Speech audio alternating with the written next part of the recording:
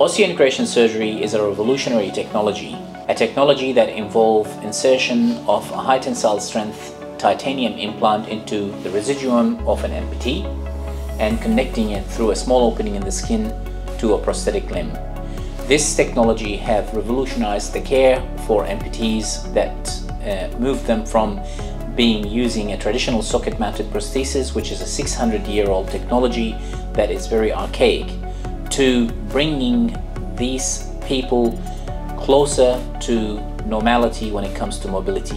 Osseointegration surgery is not for every amputee. However, the indication is becoming wider day by day. When we started doing osseointegration surgery 15 years ago, it was only for traumatic patients who are young, healthy adults. Nowadays, we expanded the indication to a wider community of amputees, including diabetics, including people who lost their limbs because of peripheral vascular disease, and other complications such as tumor surgery and failed joint replacement.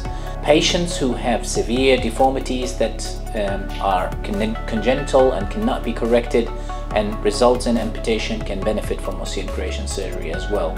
So the indication is expanding every day passes.